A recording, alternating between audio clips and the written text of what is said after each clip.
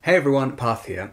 Now, one of the basic assumptions that the theories of both special relativity and general relativity make is that the speed of light is constant, the same, for all observers. If I were to measure the speed of light, it would end up being roughly 3 times 10 to the power of 8 meters per second, which we call c. But if a person were to drive past me, shining a flashlight out of the window of their car, then I would still measure the beam of light coming from their flashlight as moving at 3 times 10 to the power of 8 meters per second, and so would they.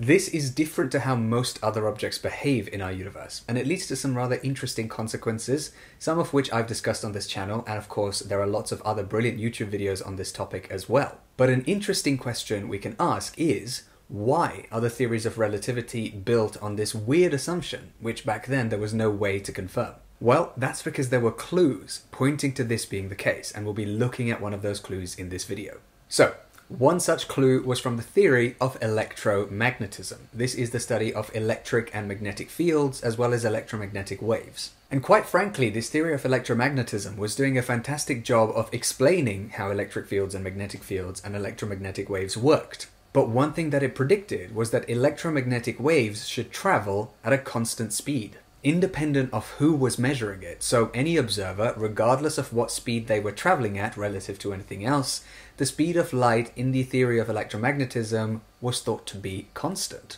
Now that constant happened to be equal to this quantity here, 1 divided by the square root of epsilon naught mu naught. So let's take a look at what epsilon naught and mu naught actually are. But before we do, if you're enjoying this video so far, please do hit the thumbs up button and subscribe for more fun physics content. Okay, so epsilon naught and mu naught are both properties of empty space, or of a vacuum. Epsilon naught is often known as the vacuum permittivity, and mu naught is often known as the vacuum permeability. Let's focus on epsilon naught first. Epsilon naught is a measure of how well electric fields can permeate through empty space. Now that idea is nice to imagine, but it's not very practical mathematically. So another way to think about this is the following. Here is the equation that tells us the electric force exerted by 2 charged particles on each other if the charges on these particles are Q1 and Q2, and they're separated by a distance r in a vacuum.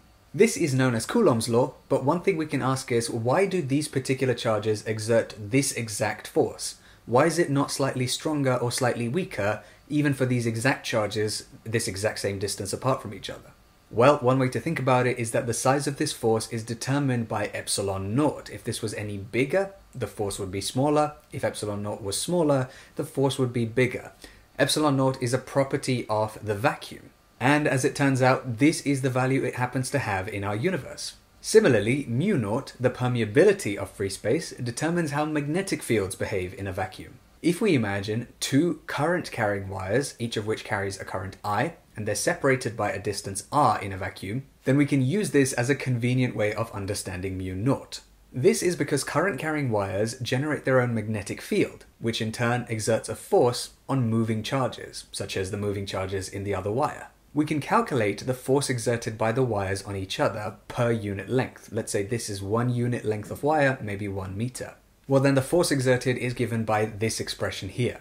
As we can see, the force obviously depends on the currents within the wire as well as the distance between the wires. But it also depends on the permeability of free space. It is this parameter that determines the strength of a magnetic force in any given scenario.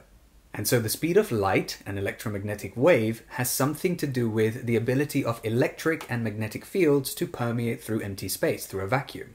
How appropriate, right? And it's worth noting, by the way, that this only applies in a vacuum. There is a slightly different equation for when we're talking about other media, such as air or water, and the speed of light does change in these other media. But the equation that we require for those scenarios is actually not much more complicated. All we have to do is to include something about the properties of the medium we're considering.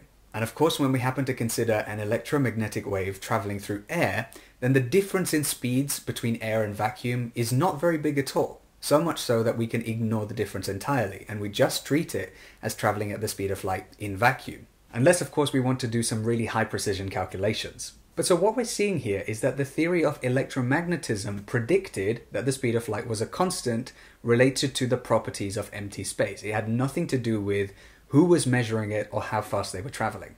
And with all of that being said, I'm going to finish up here. Just a short one for today. I quickly wanted to mention that I have some merch out now, since some of you have been asking. It's based on a quantum dice design that I had really a lot of fun creating.